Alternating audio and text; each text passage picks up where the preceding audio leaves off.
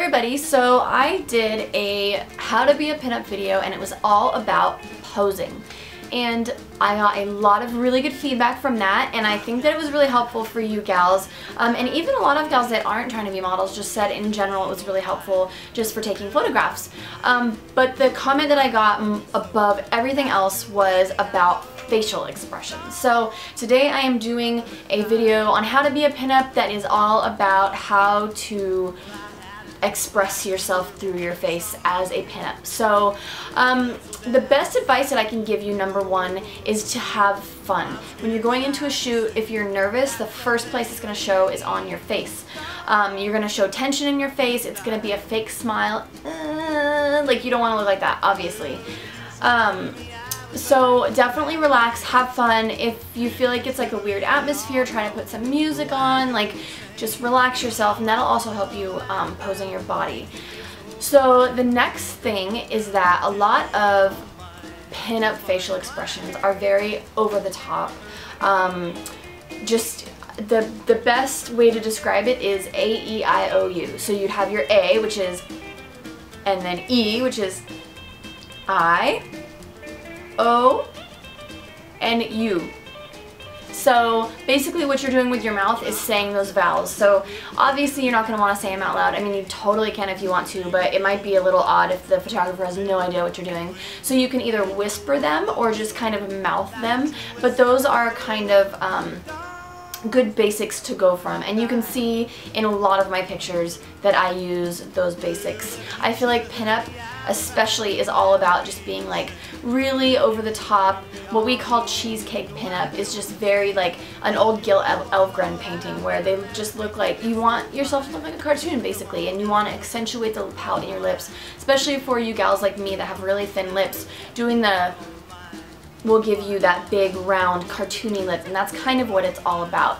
So the other thing too is to really be expressive with your eyes, and I know that a lot of you gals that watch America's Next Top Model have seen Tyra Banks talk about smizing. So basically what smizing is just having that tension in your eyes. So it's not quite a squint, but it's short for smiling with your eyes. So you really want to make sure that when you smile, you're not just doing it with your mouth like this. You want to do it with your eyes too. You know, like you want to really put that tension in your eyes, put that intensity in your eyes, even when you're not smiling. Like my go-to is looking in the distance and like being really intense. You can see that as well in a lot of my pictures. Just like with your body, it's really important to look in the mirror and see what looks good on your face. Smiling a certain way for one girl can work, whereas with another girl it doesn't work. I actually, when I started, I used a lot of Marilyn Monroe's photographs, and a lot of the things that she did with her face and her mouth just don't work with my face. And I just look like I'm like half dead, like it's just terrible. So just find somebody's pictures or somebody who has really great facial expressions that you like, and literally take the picture in front of the mirror and look at it, try to do the same thing, try to just kind of emulate what you like.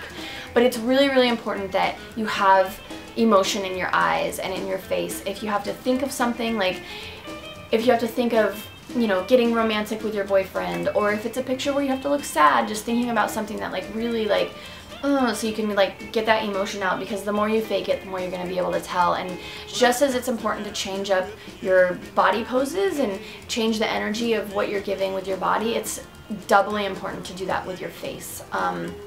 Like I said in my posing video, you know, there's certain things, like I smile and I have an overbite, so I have to smile a certain way to hide that. Some people have, you know, one eye that's bigger than another, so you have to figure out with your makeup. I actually have one eyelid that's kind of taller than the other, so with my makeup I have to figure it out. With the angle that I, you know, turn my face, I have to figure it out. I actually had a girl leave a comment in one of my last makeup videos that my makeup was uneven because I was so straight on and so in the camera that you could actually see the difference in my eyes. So just be really, really aware of your face. If you have sticky outy ears, or if you have, you know, an upturned nose, like you just have to know your angles.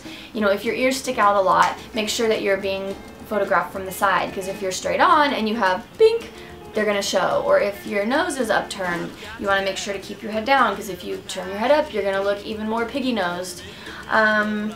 Let's see, for me, my eyes are really far apart, so the same thing, and also with the different eyelid sides, I always try to, you know, go to one side so that you can't tell that there's a big space in between my eyebrows. So it's really just kind of learning what looks flattering on your face, and even if you need to, even just have a friend take a picture of your face from straight on, looking down, looking up, both sides, and then you can really see what you need to kind of accentuate and what you need to hide. So if you have full lips, it always looks good to tilt your head back because it accentuates the fullness of your lips. Also be sure that you are below the camera line. So for example, I'm looking up or doing this, but if you're above the camera, you have an instant double chin when you look down. So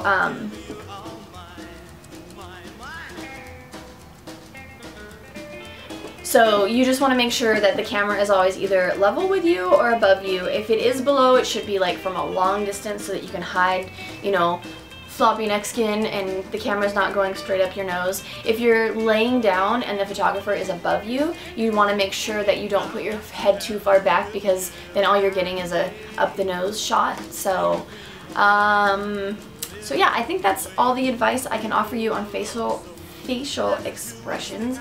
I hope that that helped. The other thing too that I do a lot, instead of doing just a regular smile, I do an open mouth smile.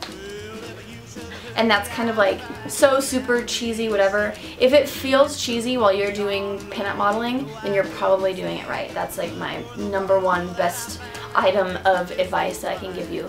So just study photographs, study books, study old pictures and old movies, see what you like and try to copy it. And if it works for you, awesome, stick with it. And if it doesn't, move on, find something that does. Like I said, not everything works for everybody. So I hope that that was helpful. If there are other aspects of pinup modeling that you guys would like to learn, please let me know and I will keep making these videos and help you guys out. I'm really, really excited. And if any of you guys are looking to do photo shoots to build your modeling portfolio, me and my gal Nikki Napalm are doing hair and makeup and doing group photo shoots.